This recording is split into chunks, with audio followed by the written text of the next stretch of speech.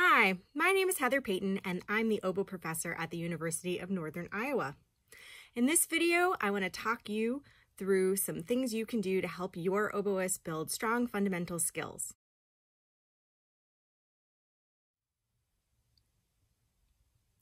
The most common problem with oboe embouchure is biting and shutting down the reed, inhibiting the vibrations. There are 4 common ways to bite. One is taking your jaw and using the top and bottom pressure to shut down and close the reed. One is smiling, like this. One is bunching up your chin. And another way to bite is having really hard lips.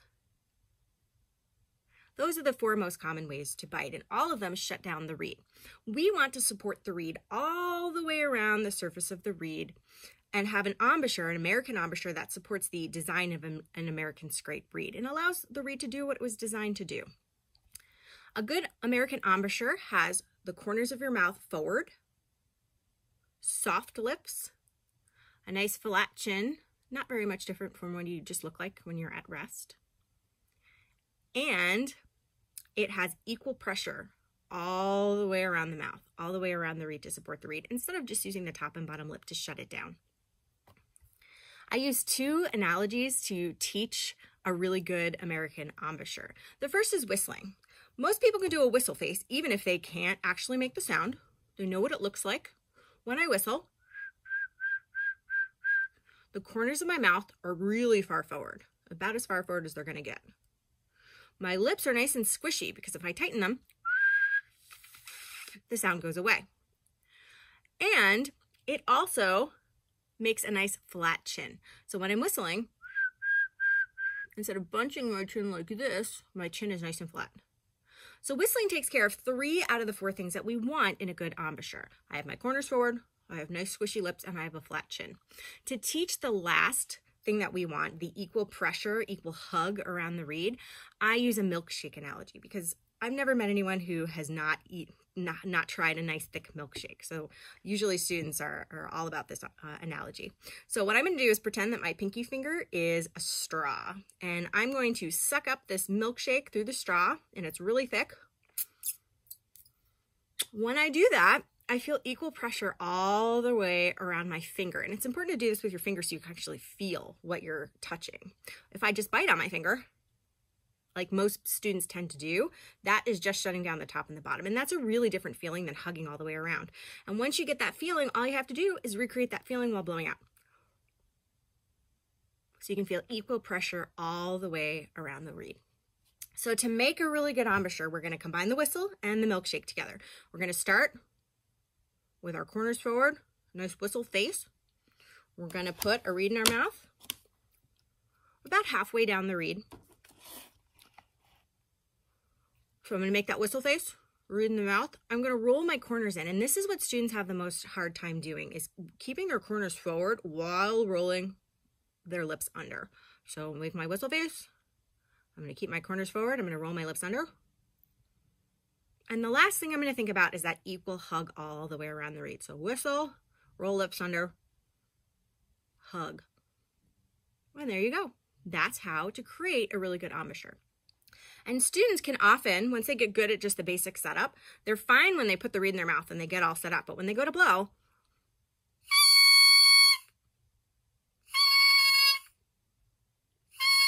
their corners end up going far back. And that's because they don't have enough strength here yet. It takes virtually no muscle to just bite with the top and bottom lip, which is why it's so easy to do. But in order to keep those corners forward, you got to build some strength. And that's what students are usually lacking. So what you can have them do to start off is use a mirror when they practice and have them just blow really, really slow air. And they're going to gradually increase that airspeed. It's going to take more and more resistance while really focusing on keeping those corners forward. If I do that,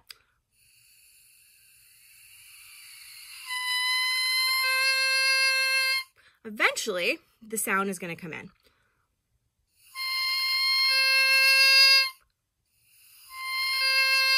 And they should concentrate on not moving their corners back, not getting into that smile position. So that's what I would recommend when you're just starting a student and they're just working on that corner straight. In order to actually build strength, all you need is your reed. You don't even need an oboe to build strength and get these corner muscles working. We are going to just put the reed in our mouth and we're going to just hold it there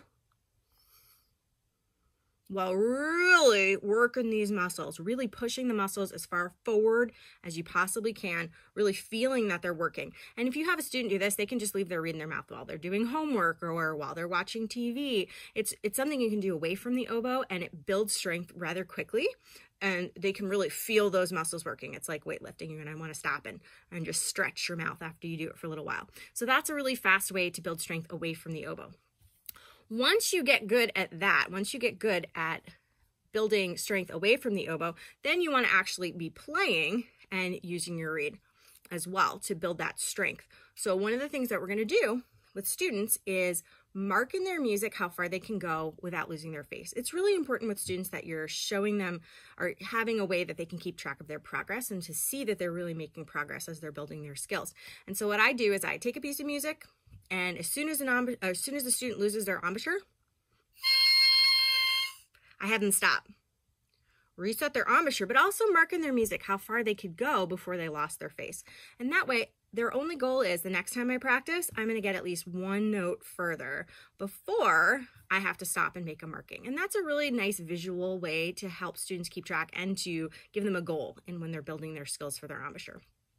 And you can do that with any type of music. You can do it with long tones or any other warm-ups. You can do it with scales, or you can do it with any music they're playing. Just get in the habit of having them stop and mark their music so that they can continue that embouchure strength.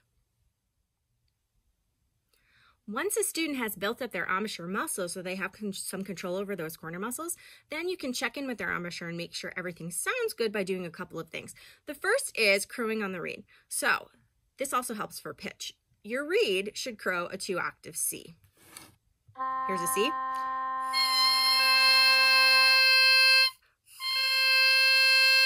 And you can hear I can get 2 octaves, a higher octave and a lower octave there. The higher one comes out first. And if I blow harder, the lower one should come out. That shows that you're not biting. It also shows that the reed is in your mouth in the right place, because if I'm farther out or farther in, the pitch will change drastically. So that shows the student about how far in or out to just have the reed when the reed is just crowing a C, which it should be. So I would always start with that. Take the reed out, and the first thing you're going to do is crow it. Make sure your embouchure is set. Make sure you can get that 2-octave C. The next thing I have students do is a warm-up, just to check in with their embouchure and make sure everything is still looking good once they've built that strength up, is something I call the hug test. And this checks that you're using enough pressure all the way around the reed, that you're really holding the reed firmly in place. When we're trying not to bite, but we're also trying not to be really flabby. We have to be able to hold the reed in place so that when you articulate, the reed isn't bouncing all over the place. So a good test for that is to have a student take the reed and blow through it with no hands using their embouchure, and have them tongue hard. And when they're tonguing, if the reed is flopping all over the place, that means they're not supporting the reed around the reed enough to have good control of the reed. So that looks like this.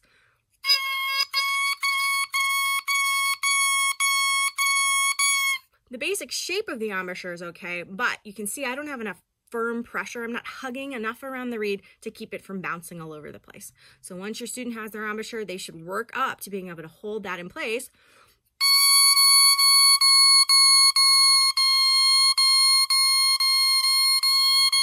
without the reed bouncing all over the place. And that is just a good check-in. So check in and crow the reed, make sure it's at a C before they start. Check in with a hug test to just make sure their embouchure is still strong. And then the other thing we can talk about for embouchure is orienting the reed on your lip. So you want to make sure that when you're breathing, that the reed stays on your lip. Most people pick the bottom lip, but it doesn't matter. You could also pick the top lip. And we want to leave it there so I can talk to you and my reed can just rest on my lip. And that means when I go to play, I can set my embouchure really quickly. So when I breathe, I can come right back to it, and I'm likely to be much more consistent with starting my sound, with creating good sound, and being able to come in when I need to after a breath if I keep my reed oriented on the lip. It also means that I'm less likely to crack my reed on my teeth than if I'm going like this.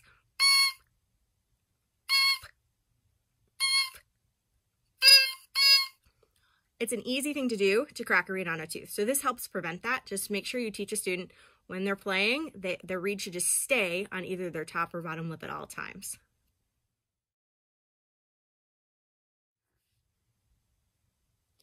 The oboe can be an awkward, uncomfortable instrument to play, and so we want to make the hand position and the setup of the instrument as comfortable as possible to make sure that we get rid of tension and that we make it more comfortable for students so that they'd be more likely to want to practice and improve. The first thing I always do with students is adjust the height of their thumb rest. So on my oboe, I have a thumb rest that will move side to side and up and down, so it's highly adjustable, but that's not the case for most oboes. And so you have to be able to figure out how high or low the thumb rest needs to be for a student, and also then how to adjust it to make it comfortable. So here's what we're gonna do. What you want your students to do is hold their oboes with their left hand in front of them, kind of on the joint between the top joint and the bottom joint, and let the rest of their right hand, let it just hang free, shake it out, let it hang. And you want them to be relaxed. So when they pick up their hand, they shouldn't try to make an oboe hand or anything like that. And the problem with what we do is anytime we pick something up, we pick it up like we're picking up a glass, and we have a lot of tension because we're squeezing when we do that. We don't want to do that with the oboe. So we want to get our hands as relaxed as possible. So just let the hand be floppy and loose, put it under the thumb rest, and see where the pinky lands. So I'm dragging my fingers back once I get that spot, and my pinky lands right on this key, the C sharp key, the key that's right in the middle of the pinky keys on the right hand. And that's really important. That's where you want your pinky to rest so that you can get to any of these keys as needed. So what you need to do is adjust the height of the thumb rest to a position that allows that to happen. Now, buying a thumb rest can be really expensive. So if you buy an adjustable thumb rest, you have to have one that fits your type of instrument, and it can be very, very expensive. But there are some really cheap options out there that I want to show you. First off, you could buy a wine cork, or just take a wine cork from somewhere, and you're going to carve a little notch in the cork so that it can just fit right over the thumb rest. And this is really nice because it can come on and off, so it can just live in the case when it's not in use, and you just take the oboe out and you cut it off. It's comfortable on the thumb, and you can cut it to whatever exact height you need to have your thumb be to have your pinky be resting on that C sharp key. Okay, so you can adjust the height of this thumb rest in order to make that happen. So the wine cork is the super cheap option for this. You just have to carve out a little notch. This is also really good if you're sharing instruments, like if you have students that are playing English horn or something like that. English horn is horrible because it's so much bigger, right? So we really have to adjust the height of the thumb rest, but everybody needs their own height. So having something like this that you can quickly take on and off that's personal for you is a good thing to have. So this is a really cheap option, DIY. The next thing I really like is any kind of tubing that you put around windows for either, boats or cars or anything like that. It comes in a big roll, and you can get lots of different types of foam and whatever else. And so I just cut a little piece off of the roll. It's sticky on one side, and you just stick it to your thumb rest. And if you need more than one of these, you can double them up like this. You can just combine them on top of each other, and it sticks right to the cork that's already there on your thumb rest. I do that on my oboe anyway because it's nice and squishy and makes it more comfortable. So even though I have an adjustable thumb rest, I adjust it for the height that works with that little piece of weather stripping. Okay, and that way I can be comfortable and have my hand rest where it should be. The other option, if you want to buy a thumb rest, there's a really great thumb rest. It's called All Thumbs Rest, and it's this big piece of thumb rest material, and it's squishy, kind of a padded, and it's got Velcro on one side, and you use the Velcro to attach it to the thumb rest. So there's a piece of Velcro that goes under the thumb rest, and then there's this, it sticks to it, so you can again take it on and off to fit it in the case as needed. But what's nice about this is that I can put it on in any angle I want. So I can have it cover a lot of my thumb or a little of my thumb. I can angle it. So it's a really flexible option, and that's only around $20 or so. So if you're looking for an option that you can buy, that's another good one. All Thumbs Rest. So those are my suggestions for what to use to find the correct height of the thumb rest. And that is incredibly important because it's going to set up how comfortable your whole right hand is. Now, the next thing that you want to do in order to be really comfortable with the oboe is adjust the space between the F sharp key and the E key, these two. Now, I have a fancy key on my oboe because I have really little hands that goes above the key so that I can just be completely normal when I play like this. But for students, you can recreate something like this for them so that they can also avoid this really big spread that creates just a ton of tension. As soon as you do this with your hands, you can feel all that tension in your hand. So what I do for that is I go back to the hardware store, which we shop at a lot as oboe players, and I buy little cork furniture bumpers. I like the cork ones because they're easy to cut and you can feel the cork when you're pressing on them, so you always hit the key in the right place.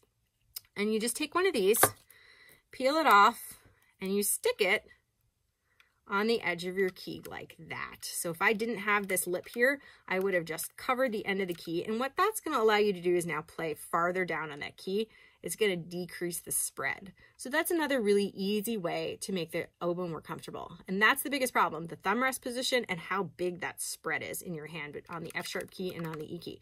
You just have to make sure that you're not hitting this little vent key that's between them, either with your finger or with the cork. Just keep it far enough up that you're not going to accidentally close that vent key when you're doing this.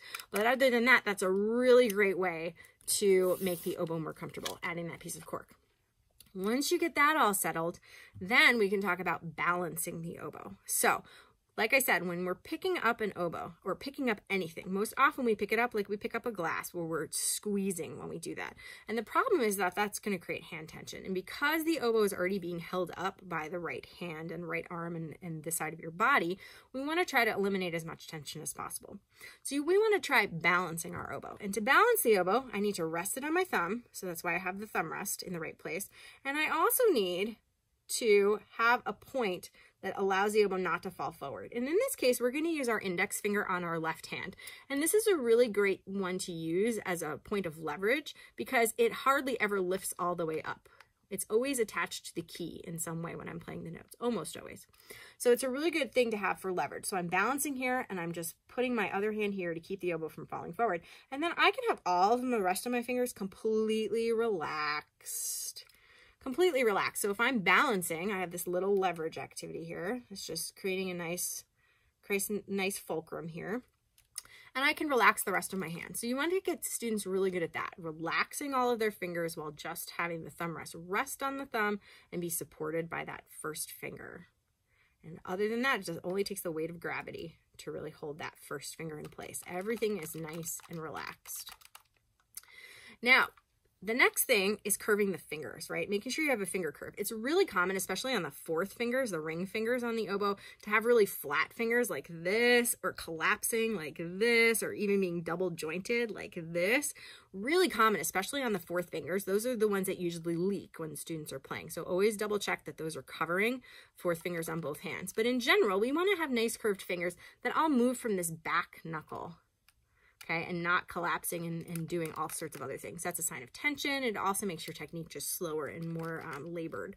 So we want to have nice curved fingers. One of the ways that we're going to think about curving our fingers, especially on our right hand, is how far in we need to be on our thumb rest.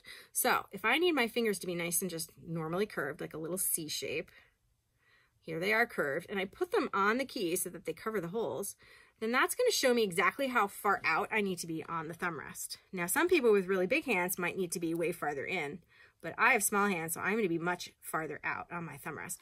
And that just is going to be a personal thing. Wherever you need to be in order to have that nice curve is where you need to sit on that thumb rest. So once you get all that set up, then you can practice curving your fingers nicely, especially those fourth fingers, and not having the pinkies fly all over the place. What I do for students is I take a piece of Scotch tape, and they do this when they practice at home too, and I just find that nice beautiful finger curve that they need, and then we put a little piece of Scotch tape just around this middle knuckle, and just not tight or anything, but it just gives them some feedback, because students often just can't feel what they're doing. They can't, unless they're looking in a mirror, which they can't often do that and play at the same time. They're not able to feel when they're collapsing their fingers. They need that sensation of having something that will give them feedback, and the tape will give you feedback, because as soon as you start collapsing your fingers, you feel the tape press up against your knuckle, and then it tells you, oh, wait, I have to readjust. So using just a piece of Scotch tape and loosely winding around is a really good tool to help somebody have nice curved fingers. The other thing that students do is lift their fingers up like crazy when they're playing, which means they make a lot of noise because they're slapping the keys, and they also miss notes because they can't put their fingers down fast enough and they're not settled on the hole. So you want to teach your students to just lift their fingers just as much as they need to.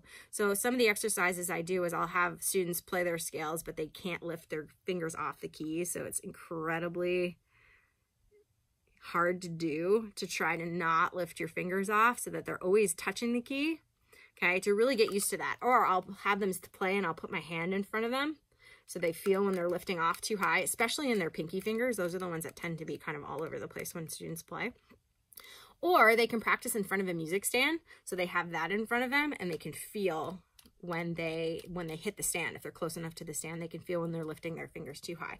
So I would look for all of those things. Have nice curved fingers, have nice relaxed fingers, so you're always just barely pressing the keys in like a really kind of nice gentle way, and their fingers are always kind of in motion. There's no like lift up to slap down, which is what students do. They like rev up and then they slap their keys. So they can listen to make sure that they're not hearing that loud slapping sound, and they can also feel that they're gently pressing the key. It should only take the weight of gravity to close the keys. There should never be tension. So one of my favorite exercises to do with students is to have them play while their eyes are closed and pulling off their fingers. So the way that works is I like to use low D, and I like to play as loud as possible because usually the louder a student is playing, the more they're squeezing, okay? So have them play a low D, have them close their eyes, and as they're playing, you just pick a finger and you flick it off, and you can feel right away how tense they are. And usually students have no idea. They think that they're fine, and then you try this exercise, especially on their right hand, and they barely move. You try to pry their fingers off and they go nowhere. And so this is a really good exercise to show students really how tense they are, and then to show them how light they can be. Work on that ability to just have really light fingers that just bounce right back when you're playing.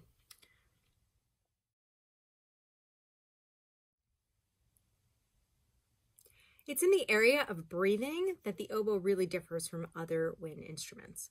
And the most important thing to know is that we always have too much air as oboe players, and you in fact need practically no air at all even to make a sound. And that's one of the first things I show students when we start talking about breathing, because they never believe that you don't actually have to inhale in order to play the oboe. So here, I'm going to exhale all my air and play a note.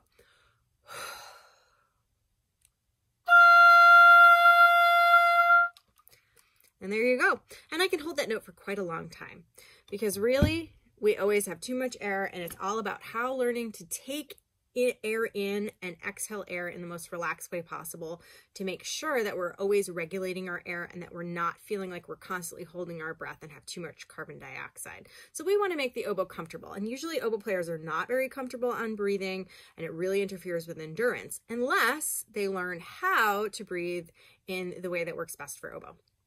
So let's start with the inhale. When you inhale on the oboe, unlike other instruments do breath building exercises. They're trying to take in as much air as possible. We want to basically just do belly breathing, diaphragmatic breathing. So we are going to basically have all of this chest and shoulder area completely relaxed. And I'm going to have one hand on my stomach and one hand on my chest, and I'm just going to inhale.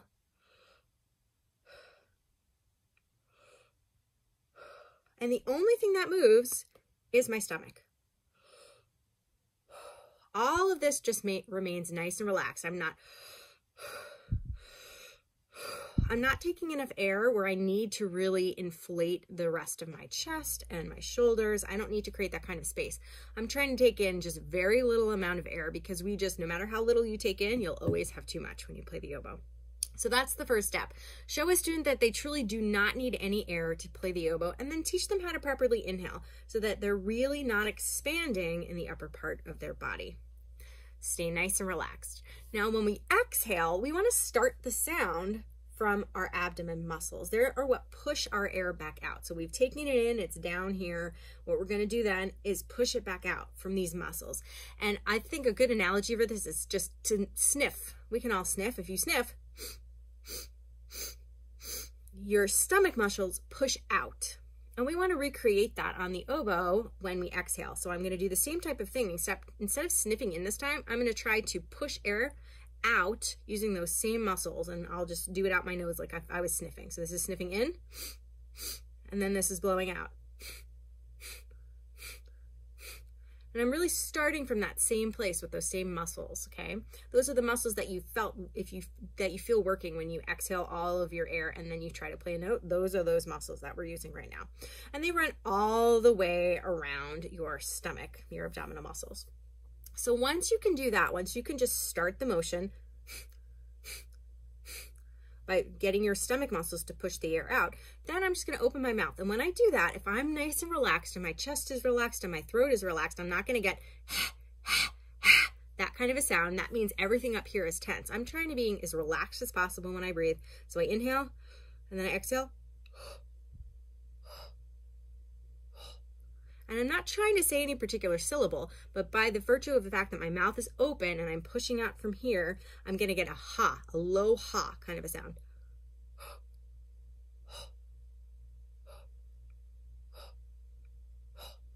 And that's how we want to create sound on the oboe.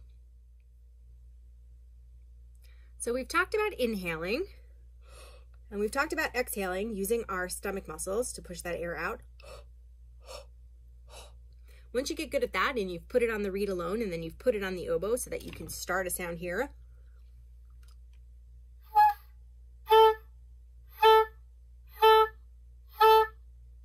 You can have students do that, put one hand on their stomach and then just play an easy note like a B or an A that only requires the left hand, and then they can feel that they're originating the sound from that place. And once you can do the inhale and the exhale, there's one more type of breath, and this is the big key that a lot of oboe players just aren't aware of, and therefore they get themselves into trouble. So here's what typically happens when oboe players breathe. Every time they go to breathe, they already have so much carbon dioxide built up from holding their breath, because we have way too much air all the time, that they need to get rid of that air before they inhale. So we get a lot of this.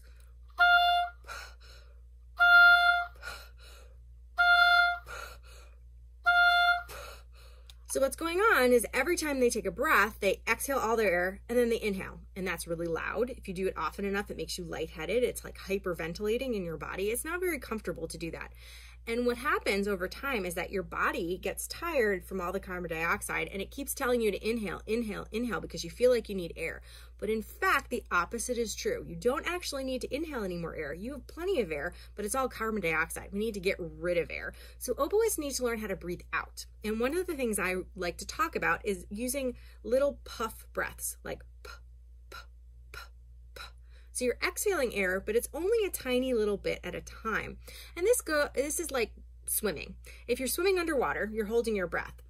And then if you hold your breath the whole time, when you come up to take a clean breath, you have to get rid of all of that carbon dioxide before you can take an inhale. And that's a lot of work to do on that little time that you have if you're swimming laps or something, that you can put your head out of the water. So instead, swimmers will blow bubbles underwater to get rid of the carbon dioxide little by little, so that by the time they actually get to take a breath, they don't have to get rid of more carbon dioxide. They have clean lungs. They can just take a nice inhale and it feels much more comfortable. And we can do the same thing on the oboe. So instead of just inhaling and totally exhaling, which we can do, what we can also do is take little puff breaths.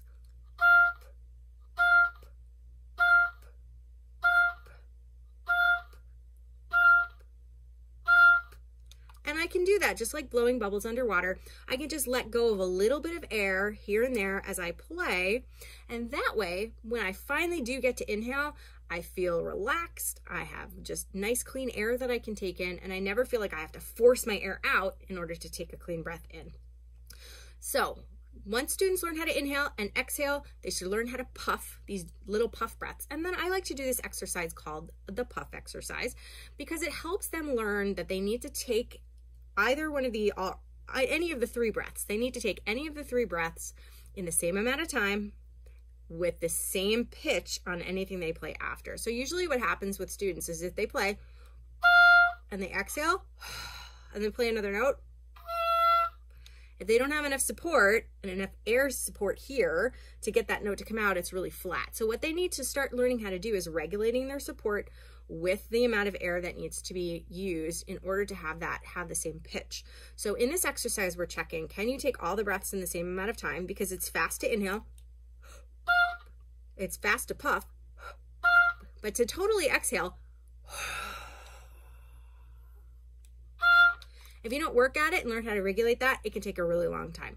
So all breaths in the same amount of time and the same pitch after each note. So when we do this exercise, you're going to put a metronome on, and every click of the metronome is going to be either a rest where you're going to breathe or a note, and you're going to repeat it. And the nice thing about this exercise is that it's really comfortable. You could do this all day long because you're regulating your breathing. You're getting rid of the carbon dioxide little by little so that you can always take in clean air.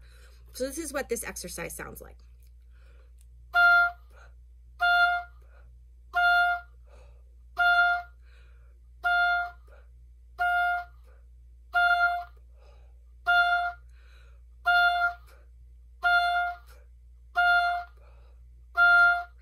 And you can hear the different types of air I'm taking in versus pushing out, the different types of breath. You can hear the sound difference between the inhale, the puff, and the total exhale. And you can learn how to do any of these breaths silently, of course. This is a way more comfortable exercise than doing this,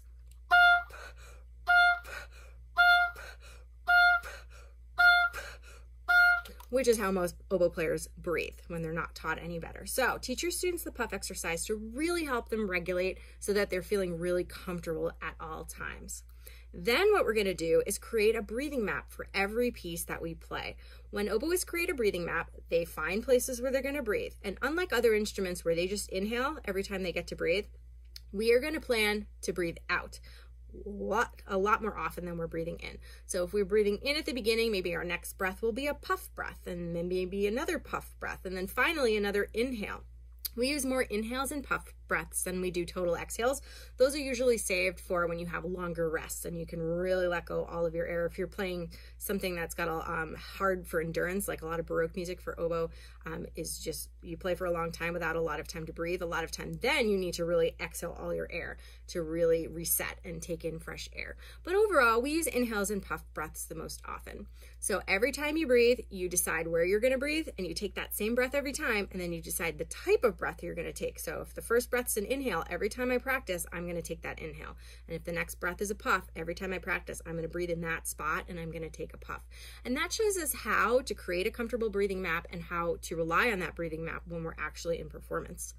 To try out a breathing map, you always start from the beginning. So if I go and I put in all my breaths, and in the beginning, you're just gonna guess. Where are these breaths gonna go? Is it gonna be comfortable or not? Over time, when you get better at regulating your breaths, then it's going to be faster. Students will be much faster at creating their breathing maps and having breathing maps that work right away. But usually we gotta try them out. So we'll put in all the breaths and then we'll start at the beginning and play all the way through, and then we'll go back and make any adjustments. But you always wanna try a breathing map from the beginning to the end, so that you can really check that the breaths that you chose in the beginning and the middle and the end are all gonna work when you start at the beginning and play through the whole piece. So I can't stress enough the importance of learning how to properly breathe on the oboe, to do a proper inhale so you're not taking in a ton of air, to exhale so you're starting your sound from the right place, and so that you can be as relaxed as possible. And also that puff breath, so you can really learn how to regulate your breathing and make it really comfortable. And then the breathing map is key. You always want to write in that breathing map and treat each wrong breath like a wrong note so that you're constantly practicing having that clean, comfortable air. Having good support is essential as an oboe player for good tone, for good pitch, and especially for when trying to play soft and have really good dynamic control. We want to develop support along with the airstream. So we've already found the support muscles that we need. We did that when we exhaled all of the air and really found where those muscles were when you try to play a note on a total exhale. So if I exhale all my air, and I play a note, I immediately feel the muscles in my abdominal area that are pushing in order to create that sound. Now, how do we strengthen these muscles? Well, I do something called the clock exercise. I get a timer, something with a second hand that you can see, and I set the timer and I have a student exhale all of their air, really get rid of it. Most students will try to cheat and not really get rid of all of it, but really get rid of all of the air and hold a note as long as they can. And the goal is to get 1 second longer each time they do this exercise. So if they start and they can only get 1 second, well, that's great. Next time, it's gonna be 2 seconds. And eventually they're gonna get all the way up to 20, 25, 30 seconds where they can hold a note without having inhaled at all, okay? So that is one of the great exercises that we have to really build our support muscles, but it's not comfortable. It's like going to the gym. When you really, really push as hard as you can to keep that sound going, you start shaking, you turn red, and when you stop, when you finally get to inhale, your body just automatically takes in a whole lot of air. So while this is not a comfortable exercise, it's a great exercise. And so what I usually do for students is make it a competition or give out prizes or, do something fun to make sure that they're enjoying competing to get how many seconds farther they can get next week. It's really important with this exercise that you coach students. So as they're going, you're counting for them on the clock and you're saying, keep going, you can do it, and be their cheerleader. Because like I said, it's not comfortable, but it's completely necessary. So it's a really fast way to build these support muscles. Once you have those muscles going, one of the other things oboe players need to learn how to do is blow all the way through the instrument. Because the reed is what makes the noise, students will often only blow enough air so that the reed starts to vibrate. And they don't think about blowing all the way through the instrument and getting their air really going all the way through. So the exercise that I use to help students really think about blowing all the way through the oboe is the Doc Severinsen exercise, named for famous trumpeter Doc Severinsen, because he used to warm up without a mouthpiece so that he could remember what it felt like to blow through the instrument when the resistance of the mouthpiece was gone. And we need to do the same thing. Take away the reed and just blow through the oboe to remind ourselves what that feels like, to really use that kind of air. So I'm going to finger my lowest note. In this case, that's B flat. And that's closing all the holes. So it's going to go straight through the bell when I do this. What I'm going to do is breathe through the reed well at the top of the oboe, and I'm going to push my air through, and at the end, I'm going to crescendo. So I don't want to taper. I don't want to do this,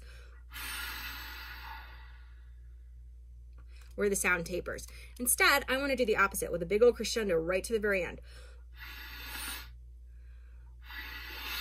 And I'm looking for that really dense sound at the end of that crescendo. If they can take that and get that nice dense sound and then blow through the oboe like that, they're really going to fill up and get a great sound that moves their air all the way through the instrument. So that's vitally important. So build good support with the clock exercise, then teach the Doc Severinsen exercise to get them to blow all the way through the oboe. The other thing that students often neglect to do is blow with enough air speed. So we want fast, small air for the oboe. It has to fit through that little tiny opening in the reed, right? So we want a really small airstream, but we want it to be fast as it moves. So what we're going to work on is the ability to change that air speed. So the first thing I do is have students blow on their hand so they can just feel how fast their air is moving. Speeding it up, slowing it down,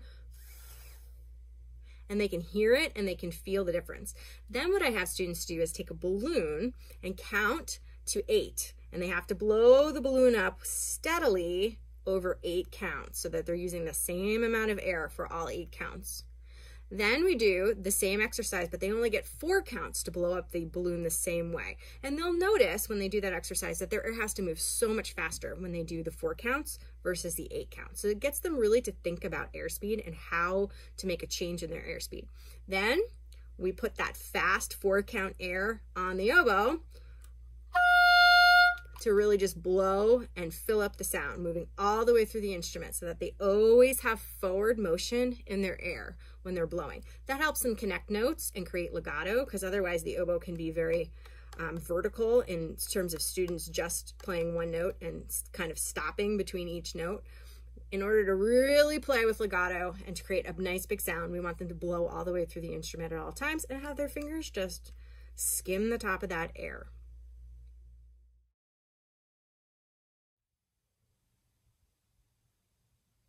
When talking about intonation and pitch on the oboe, it's important to realize that unlike other instruments, we can't actually change anything physically on the instrument to change the pitch. So I can't separate the joints to make things sharper or flatter, and I cannot pull the reed in and out of the reed well here.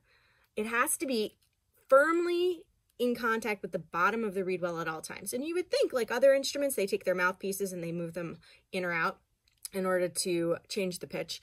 But for us, if we do that, we're creating a little tiny pocket of air between the bottom of the tube and where the oboe starts. And all that does, it doesn't actually affect whether the instrument is overall sharp or flat. What it does though is it makes the scale out of tune, so each note is slightly out of tune with the notes around it.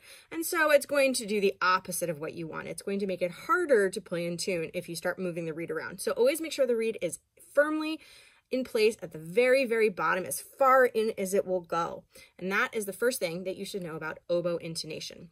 So then the question is, well, how do we tune as oboe players? And I want to talk about 2 different things that we can do. The first is using a tuning slide effect.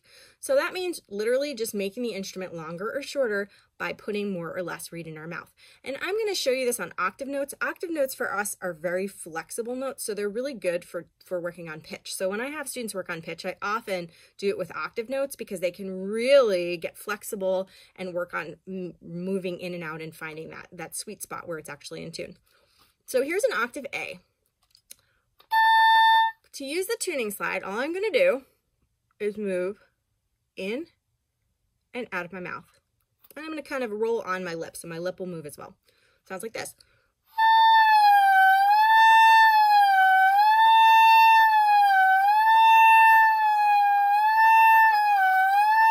And you want students to be nice and flexible. So you want them to have that ability to really change pitch, especially going down.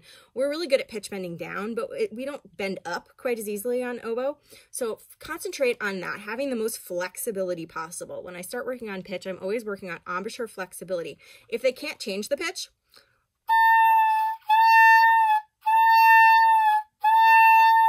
when they move in and out, it means they are biting. They're using the top and bottom pressure to shut down the reed instead of letting the reed vibrate. So you really want them in the beginning to be as flexible and move around as much as possible.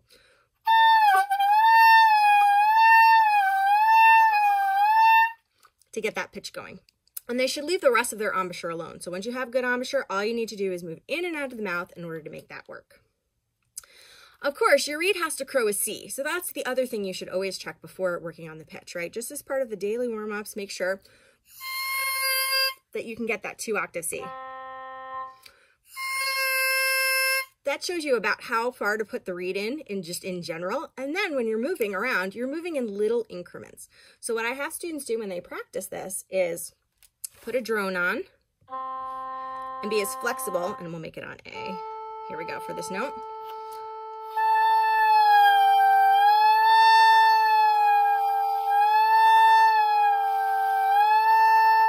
I'm trying to get them as sharp and flat as possible and then to hone in on it.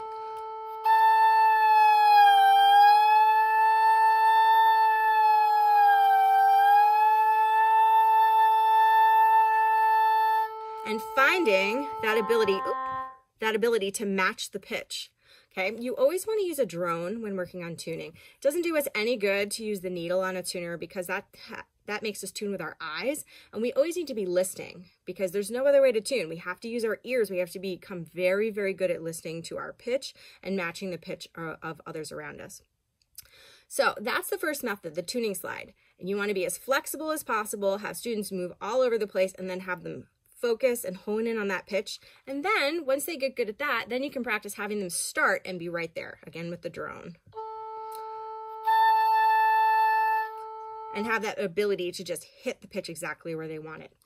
Now, of course, this will be way easier if you're using a consistent reed source. So if you're always getting reeds from the same person and they're made the same way and they crow a 2-octave C and they're consistent, then you're much more likely to know exactly where you need to be on the reed for any of the notes on the oboe. And you can just automatically go and move in those little micro motions to find the exact right pitch. If you have a reed that's not consistent or is made by a bunch of different people and is always the pitch is slightly different and notes are slightly in different places, your student's going to have a much harder time being able to know exactly where to play the note. They're going to have to spend a lot more time really listening and making a lot of adjustments in and out to find that pitch. So again, have a quality reed source, make sure it crows a 2-octave C, and you'll already be eliminating much of the pitch problems. Then check the embouchure, make sure the embouchure is not biting so that they actually have the flexibility they need to actually change the pitch by using the tuning slide.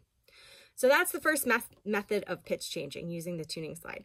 We can also do a little bit more fine tuning by pressing into just one of our lips, not both, not biting, but taking the oboe and either moving it to the top lip or the bottom lip while leaving the other lip alone. What that does is give us just a little bit of more pitch change, sharper. And this is good for octave notes when you're trying not to bite on them and have the same good sound that you have on the rest of the notes without biting. And octave notes tend to be flat on the oboe, so we sometimes need a little bit more help, and we can get that by pressing into our lip. And for low notes are also very flat on the oboe. And if you bite on them, they just gurgle or they stop working, the notes break. And so one of the things you can do instead of biting with both lips is just to press the oboe into one lip or the other. that looks like this.